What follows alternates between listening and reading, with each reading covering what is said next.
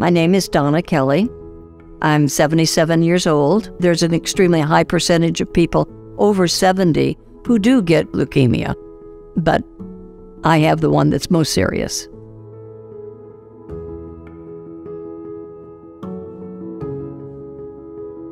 It's very difficult up front when you're talking about a disease that you can rarely cure. We know that without treatment, patients often live just a few months, sometimes weeks. Traditionally, we've had to talk about intensive chemotherapy options with all the side effects and hospitalizations that go with that.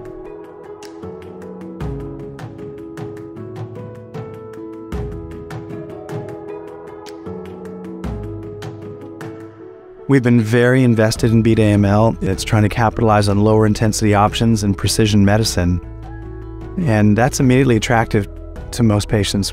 He did say that what you need to know is that if you do not choose to do anything, then you probably have a 4 to 6 month life expectancy. He went on to explain what the clinical study involved, that it was an intake of a pill every day.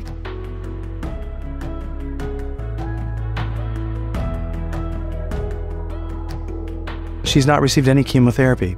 She went on to a sub-protocol where she got a targeted medicine against the mutation that we found in her leukemia cells. I've had to have several blood transfusions, and I have to have a bone biopsy every month, which isn't the most pleasant thing. That's probably the worst thing that happens.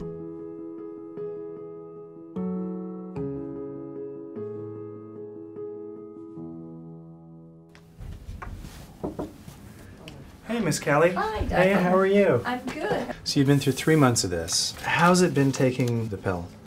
Breathing has gotten a lot better. The numbers look very good. Oh, thank you. That's great. Yeah, this is the result. If you look at your white cell count, it's come up into the normal range. Which is fantastic. If we look back at where you started, you had a very low white cell count Right. because of the leukemia in the bone marrow. And as that's cleared, we've seen the white cell count normalize. Oh, that's amazing. The bone marrow biopsy shows no leukemia. So you're in a complete remission. The white cell count is normal. The platelet count has gone normal. The hemoglobin's gone normal. We're not detecting any leukemia cells in the bloodstream. That's amazing for such a short period of time.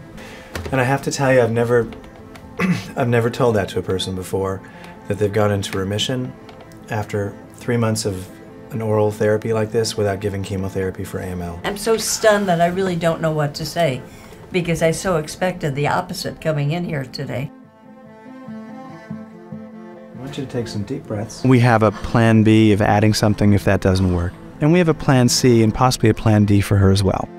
I'm probably sounding calm on the outside. I'm elated on the inside. I don't even know how to express my joy because it's exactly what I hope for you. Oh, thank you. Well, it's one of the reasons we do this study, and it's one of the reasons that we offered it to you to try to move things forward, and you're part of that happening. Well, thank you so much. And I'm saying it with For a camera on, but that's a real thing. Well, thank you. Thank you. You know. I've always thought of the Leukemia Lymphoma Society as the good guys. They have support funds for patients. They really put their money behind research. Honestly, they're going to be responsible for changing how we think about leukemia research and advancing the field more quickly than many other efforts we've tried before. I'm going to have Sarah sort out the details in the appointment, but we're going to, you okay? I'm okay. Thank you, thank you.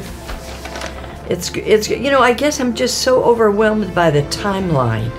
You know, if we had been doing this for 7, 8, or 9 months, and it was such an extremely difficult, long period of time. I mean, I feel like this is miraculous, quite frankly. So, anyway, thank you again. You're welcome. I don't quite know the words to say how happy I am this happened, but it's what we hope for.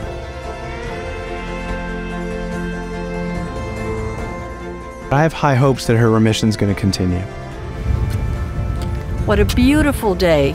I want more just like this one.